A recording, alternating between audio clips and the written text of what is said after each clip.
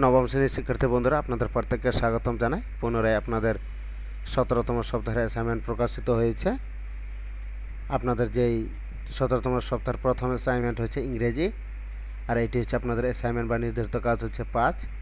আর আপনাদের যে শিরোনামটি রয়েছে আর ইউ আওয়ার, আর যে বিষয়বস্তুগুলো রয়েছে lesson 1 the ferry boat, lesson 2 are you two many, lesson 3 our food and shelter, lesson 4 the story of লিপি, lesson 5 এ দেওয়া আছে লেটস বিকাম স্কিল্ড ওয়ার্কফোর্স। আর আপনাদের জন্য যে অ্যাসাইনমেন্ট বা নির্ধারিত কাজ রয়েছে, Bangladesh is one of the densely populated countries in the world, where about 18 crores people live in within 1,47,570 square kilometers. The age range of about 10 crores people in 15 to 64. By upgrading unskilled workforce to skilled workforce, many countries in this world have turned into a developed one. Think how Bangladesh can reach in the level of developed countries by making unskilled people to skilled workforce. Give 5 ideas and explain it in not more than 200 words. শিক্ষার্থী বন্ধুরা, এই ছিল আপনাদের English assignment, 17তম সপ্তাহের assignment. আর যে নির্দেশনা রয়েছে, আপনাদের টপিক বা টাইটেল দিতে হবে। 2 নম্বরে দেওয়া আছে ইন্ট্রোডাকশন, 3 দেওয়া আছে বডি বা ডিসক্রিপশন, প্যারা বা অর প্যারা টাইটেল মে ভেরি অ্যাসাইনমেন্ট টু অ্যাসাইনমেন্ট, 4 নম্বরে দেওয়া আছে কনক্লুশন। শিক্ষার্থী বন্ধুরা, আর এখানে আপনাদের মূল্যায়ন রুব্রিক্স রয়েছে, এখান থেকে আপনারা দেখে নেবেন। নবম শ্রেণীর শিক্ষার্থী বন্ধুরা, এর পরবর্তী অ্যাসাইনমেন্ট হচ্ছে আপনাদের রসায়ন। এটি অ্যাসাইনমেন্ট বা নির্ধারিত কাজ হচ্ছে 4। আর যে শিরোনামটি দেওয়া রয়েছে চতুর্থ অধ্যায় পর্যায় সারণী আংশিক।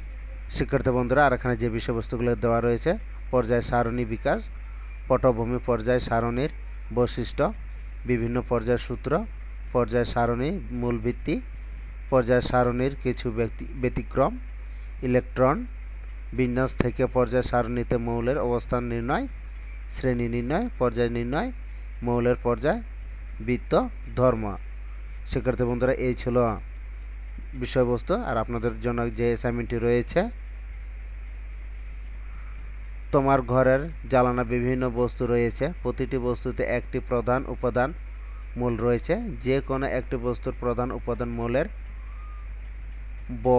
মডেল চিত্রাঙ্কন, শক্তি স্তরে ও উপশক্তি স্তরে ইলেকট্রন বিন্যাস এবং পর্যায় সারণীতে এর অবস্থান সংক্রান্ত একটি প্রতিবেদন উপস্থাপন করো।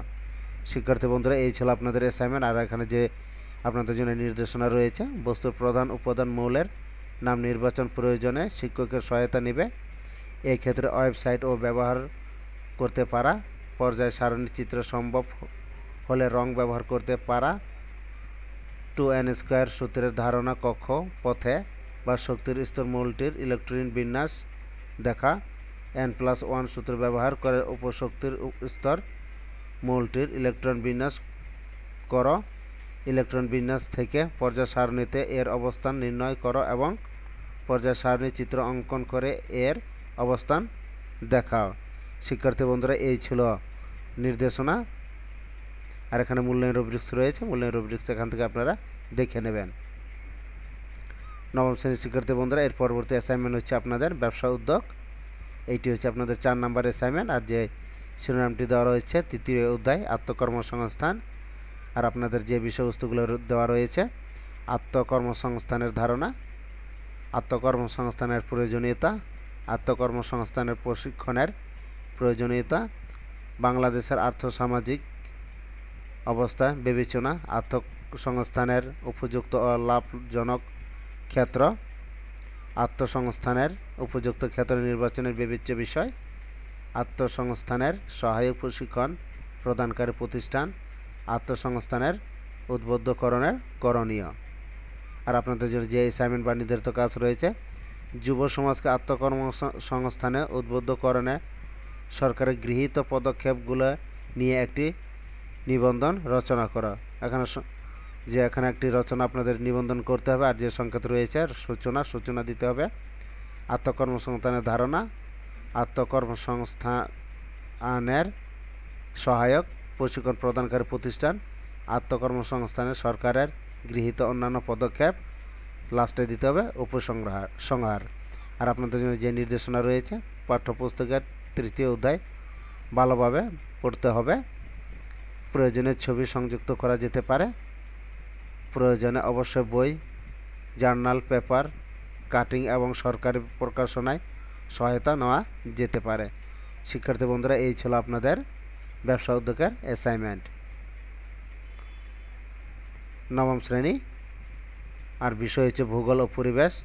এটি হচ্ছে আপনাদের অ্যাসাইনমেন্ট নির্ধারিত কাজ হচ্ছে 4। আর যে শিরোনামটি দেওয়া রয়েছে 3য় অধ্যায় মানচিত্র পঠন ও ব্যবহার। আর যে বিষয়বস্তুগুলো রয়েছে মানচিত্রের ধারণা, গুরুত্ব ও ব্যবহার, মানচিত্রের স্কেল নির্দেশনের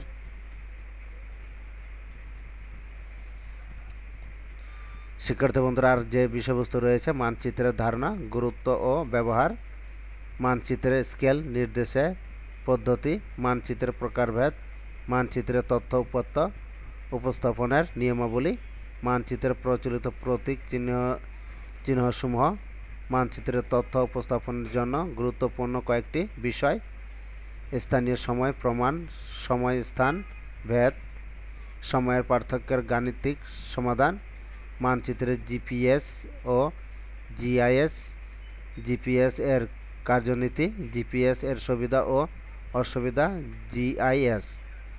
শিক্ষার্থী বন্ধুরা, আপনাদের যে অ্যাসাইনমেন্টটি রয়েছে, তোমার পাঠ্যপুস্তকে উল্লেখিত আন্তর্জাতিক সাংকেতিক চিহ্নগুলো ব্যবহার করে বাংলাদেশের একটি মানচিত্র অঙ্কন করা। সংকেত: বাংলাদেশের মানচিত্র, আন্তর্জাতিক সাংকেতিক চিহ্ন, মানচিত্রের শিরোনাম, মানচিত্রের উত্তর দিক নির্দেশ আর সূচনা। আর এখানে যে নির্দেশনা দেওয়া আছে, পাঠ্যপুস্তক উল্লেখিত আন্তর্জাতিক সাংকেতিক চিহ্নগুলো জানতে হবে। 2 দেওয়া আছে ভূসংস্থানিক মানচিত্র, ভূচিত্রাবলী, দেওয়াল মানচিত্র দেখা যেতে পারা। 3 নম্বর, পোস্টার পেপার, ক্যালেন্ডার, উল্টো পৃষ্ঠা ব্যবহার করা যেতে পারে। শিক্ষার্থী বন্ধুরা, এই ছিল নির্দেশনা। আর এখানে আপনাদের মূল্যায়ন রুব্রিক্স রয়েছে, এখান থেকে আপনারা দেখে নেবেন। 8ম শ্রেণীর শিক্ষার্থী বন্ধুরা, এই ছিল আপনাদের 17তম সপ্তাহের অ্যাসাইনমেন্ট। কোথাও যদি বলাই ভুল হয়ে থাকে, সবাই আপনারা ক্ষমাচোখে দৃষ্টিতে দেখবেন। সবাই ভালো থাকবেন, সুস্থ থাকবেন এবং পিতামাতার বাধ্য থাকবেন। প্রত্যেককে ধন্যবাদ।